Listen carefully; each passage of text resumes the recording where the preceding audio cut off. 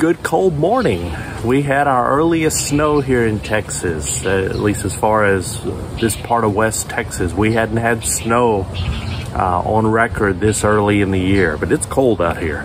Well, we're still reading the New Testament. I'm Tim Archer, and you can go to timothyarcher.com and see the readings there. Today we're reading 1 Timothy 3:14 through 4:10. 3:14 through 4:10. And the first part of chapter 4, Paul is talking about these false teachers.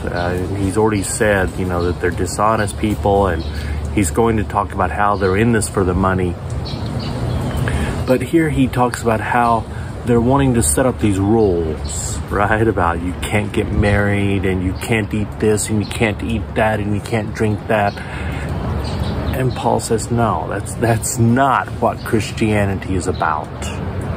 And it's much easier, right, to make it about rules, to say I don't smoke, and I don't drink, and I don't eat meat, and I don't eat pork, and I won't drink coffee, and those things are so much easier than loving our enemy or forgiving people who have done us wrong, or really trying to imitate Jesus.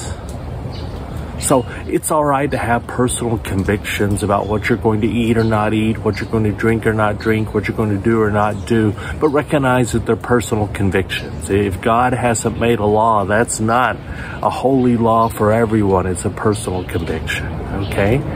And remember that the heart of the gospel is not about what we eat or what we don't drink, what we don't eat. It's about being like Jesus. Let's pray. Father God, today we want to imitate your Son. We want to be more like him. We want to draw closer to you by being more like you. Help us in that effort. In the name of Jesus, amen. Hope you have a great Wednesday.